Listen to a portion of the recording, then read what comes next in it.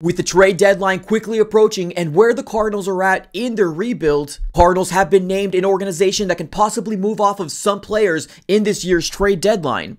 Let's dive right into it.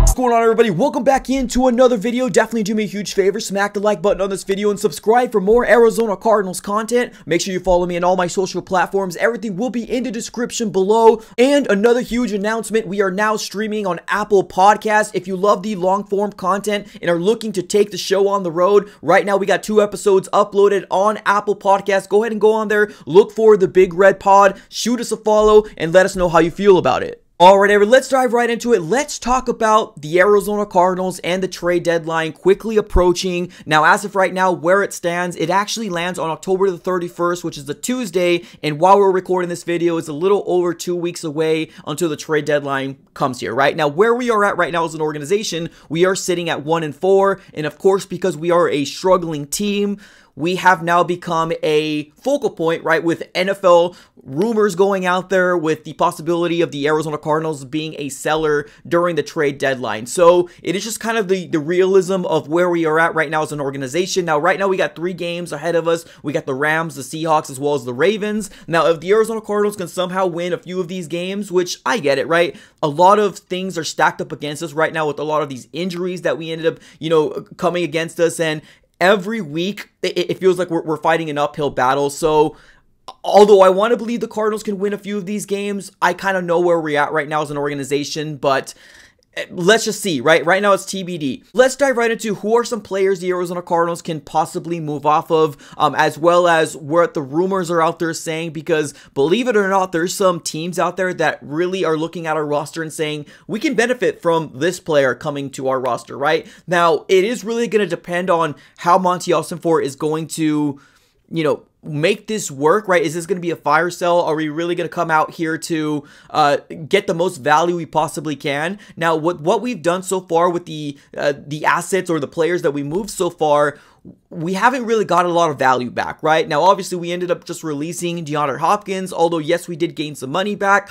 but Isaiah Simmons was a player that we ended up giving away for a 7th round pick, and I know there was a lot of backlash with that specific move, but that might be the realism of what we might be getting in this year's market. But right now, right, we do got some players with some high value. Let's dive right into some players that could be possibly moved off of in this year's trade deadline. Because let's be honest, I don't think we're going to be buyers this year. We're most likely going to be sellers. Now, please keep in mind that most of these players that we're going to talk about here today, I'm not saying all of them are going to be moved off of. No, maybe just 1 or 2, maybe even 3, just depending on who Monti Ossenfort is really thinking is going to be the future moving forward. So let's just kind of keep that in mind. So let's dive right into it, ladies and gentlemen. Let's talk about my very first player, and I think it's one of those players that we really need to come down to a realization of this might happen, right? Now, Marquise Hollywood-Brown has been in the rumor market for quite some time now. One of the biggest teams that was kind of linked to Marquise Hollywood-Brown was the Panthers. Now, I'm not sure if that's a real possibility, but being where Marquise Hollywood-Brown is at right now with his contract and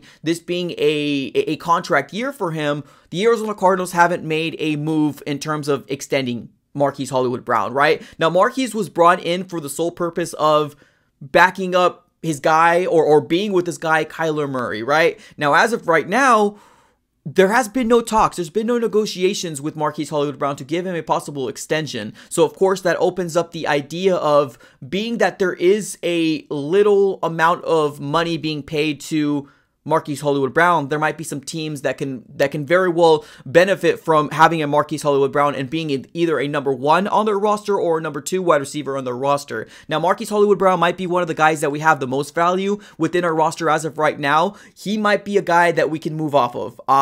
Do I want to? No, absolutely not. I love what we've seen from Marquise. I think he is getting a chance to have a career year with the Cardinals if he can stay healthy. That's the biggest thing out there, right? If he can stay healthy, I think he can have a really, really big year for the Cardinals. And if and when Kyler comes back, it's only going to make his numbers a lot better when he has his franchise quarterback playing with them, right? So that's one of the players that we want to talk about, as well as Zach Ertz being another player out there. Obviously a tight end that's aging and is under the understanding that we might move off of him to go to a contending team. Now, there really hasn't been a lot of rumors or anything like that linking Zach Ertz to any other team, but the idea of him being an aging tight end, and we're probably not going to the Super Bowl anytime, this year or anytime soon. Zach Ertz might be a player that might want to go to a contending team to give his full efforts and, try to go to another team to help them win a championship, right? Or at least go in deep in playoffs, right? At least be contending.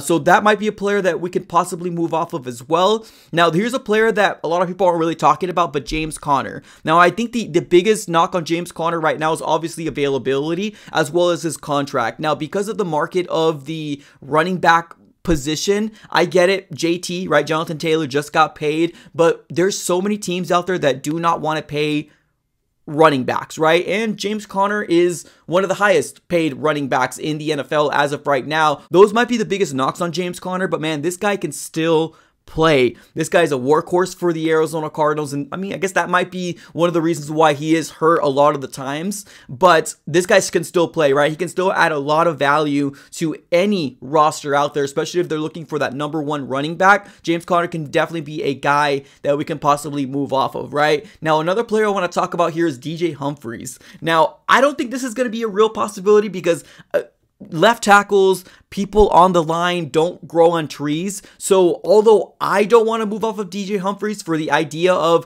it's really, really hard to find a staple point for your offensive line, some fans out there that truly feel like the Arizona Cardinals can get some really good value from a DJ Humphries, and maybe the idea of either leaving Paris Johnson in the right tackle or moving him to the left side because he's very, very comfortable with the left side. That can be a possibility here for the Arizona Cardinals as well, to move off a DJ Humphries, because as of right now, the top people that are getting paid the highest that are not on IR is Marquise Hollywood-Brown, DJ Humphries, Zach Ertz, and then Jalen Thompson, and then Paris Johnson Jr. Believe it or not, right? A lot of players on this roster right now that's not making a lot of money. I think a lot of our high caliber players are either on IR, right? That's your Budda Baker, your Kyler Murray, your James Conner. Those guys are on IR right now, so I'm not counting those guys per se. But right now it's Marquise, DJ Humphries, Zach Ertz, and then Jalen Thompson, and then Paris Johnson Jr. being right under there as a rookie. So there could be some movement here for the Cardinals. Now, I'm not gonna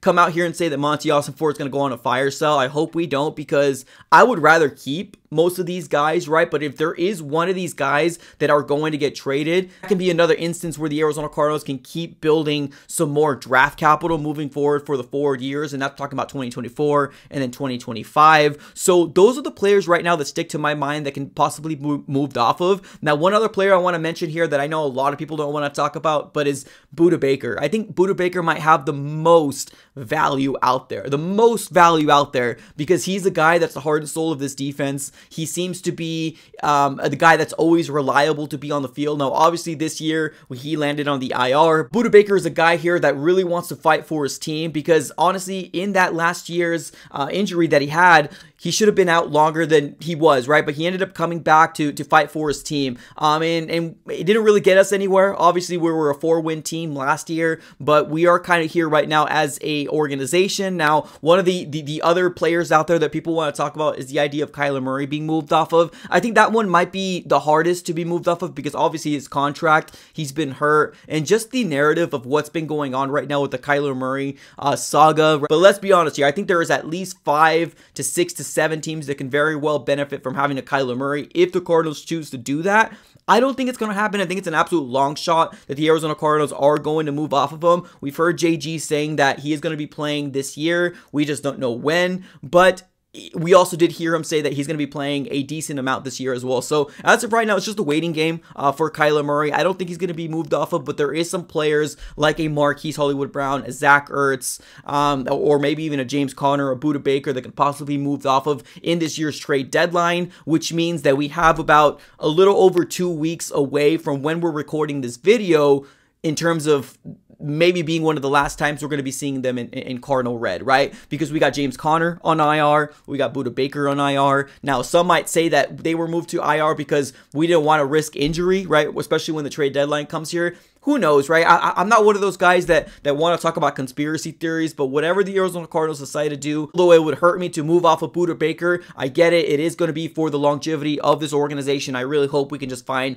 another Buda Baker somewhere in the draft. So, ladies and gentlemen, what are your thoughts? Is there another player out there that you want to talk about here that maybe, just maybe, the Arizona Cardinals might move off of in this year's trade deadline? Let me know here in the comments below. I appreciate you guys for tuning in as always. Have a great rest of your day and go Cards.